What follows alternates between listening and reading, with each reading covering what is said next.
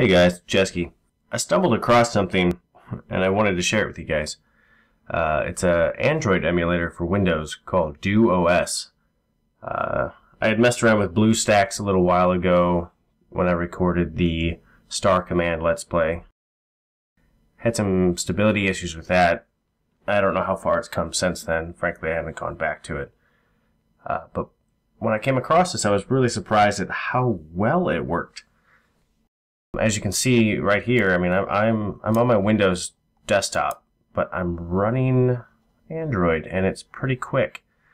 You have several options as far as what folders you can share with it. You can even configure how much RAM you give it from your system resources. I have not messed with root mode. I will play with it in a little while. I don't know what it could break, how stable it is, but so far, it's been pretty good. You get a 30-day trial. Beyond that, it's a one-time fee of $10. And it took me 3 days to decide, and I went ahead and did it because it's been that nice using it. So, what is it? What is it running? It's obviously Android. It's a tablet version of Jelly Bean. They are apparently working on a lollipop version, and it identifies it. American Megatrends Incorporated is the company that's making this. AMIDuOS. So anyway, I mean, it is full-blown down to the Easter eggs and everything. It is Jelly Bean. Works well. Graphically speaking, it uses OpenGL, and the games are rendered reasonably well. I've had a few that kind of chug a little bit, but for games that you kind of maybe want to touch base on while you're sitting in your desktop and not destroy your phone's battery life, well, I don't know, you've got standard fare like Clash of Clans, which I'm sure a boat ton of people play. Loads up, got Supercell. It does support gestures. The shortcut for that is Control-Alt-T, and I'll show you how well that works. But even loading, that was the first time launching on a fresh boot. Don't make fun of my base. I just started literally a day ago. See how quick it works. The sound does work. I have it muted right now. It's pretty simple to play with. For example, music, sound. See, works great. Click on everything, fiddle around. But anyway, I find that a little annoying at times. So, see how smooth it works. Click right back over. Let's say launch. Oop, go back over to games. Let's fire up Boom Beach.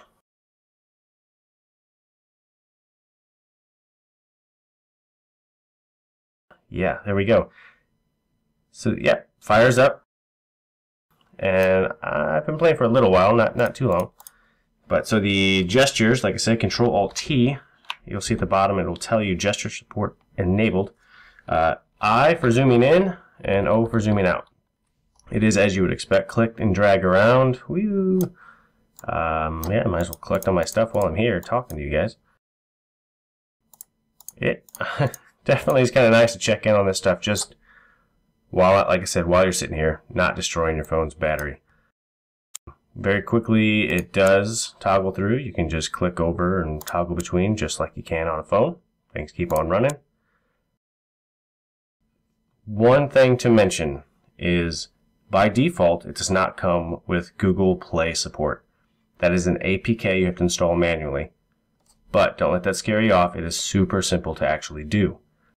From the actual AMIDuOS website, gives you a link to the download. You save it to your Windows folder, your download folder, wherever you save your folders, your downloads. And from there, you run Duos once. While it's running, you locate that APK that you downloaded, right-click on it, and there's a context menu item. It says Send to Duos. You do that, it will install, the emulator will reboot, and you're off and running. You'll connect it with your Google account, and you'll have all of your fun stuff. You'll have access to the Play Store. It will look a little different, like I said, because it is Jelly Bean, but things work great. I haven't had a single issue yet. Please don't play Candy Crush, and please don't invite me to it. I will pretty much punch you in the face. Anyway, all the mobile apps work. Gmail, everything. which is kind of handy. My phone is sitting here next to me on the charger, and oh man, it's so nice. The battery lasts a lot longer because I'm not fiddling with it all day. Some things that you don't get access to, which I'm accustomed to at this point, because I have an Nexus 5 running Lollipop, so it feels kind of like a step back at times, just for OS functionality. But this is another nice thing. It can use Wi-Fi if you're on a laptop. I did install it on my Surface Pro 3, and it works great there. But using Ethernet, so installing games, 220 meg install, super quick. Battery is obviously infinite. Total space, it's got 16 gig. I don't know if you can up that. I haven't messed with that much. But RAM is nice, like I said. I configured that earlier. Ooh, over here. Wow, that's just not like going from one monitor to the other. There we go. Nope, still messed up. Anyway, I gave it 2 gig. Yeah, this is pretty cool. So I'm gonna go back to figuring out Clash of Clans here, because it looks like it's a lot of fun. But if you want, I can also show you another game. Yeah, oh, it does have, Play support, Google Play game support, so your achievements, all that stuff is there once you've installed that Google Play, that APK. So it is literally a very, very functional emulator for Windows.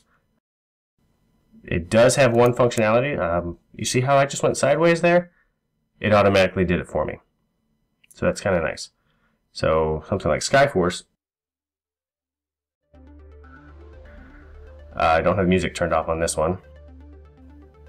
But it even restored all the stuff I've done. So mission begins. Playing works well. Like I said, there are some games that are super intensive that it is a little slow. But we'll see if this is one of them. And so far it's not. You can see it works quite well. This is a fun game, by the way, if you like the shooters. I'm just left clicking and holding, and it's simulating a left touch. There are things you can do. Actually, let's flip back to, let's go back here. And you can see it auto-rotated back. Let's click back over to, let's just say Clash of Clans. The game was still running. See how fast it's loading. But if you're familiar with the game, if you're inactive for so long, it reloads. But if you want to, like I said, gesture support's there. So if you want to move something, just click and hold. And there you go. It's good. You do have a mouse cursor. It's pretty responsive. All right, friends. I'll put the link and all that good stuff in the description. I am not affiliated with American Megatrends. I do think they used to be a computer company way back in the day, unless I'm thinking of something else. Anyway, if you guys do it, or have any comments on it, or you know what's something even better, please feel free to comment and let me know. Anyway, you guys take care.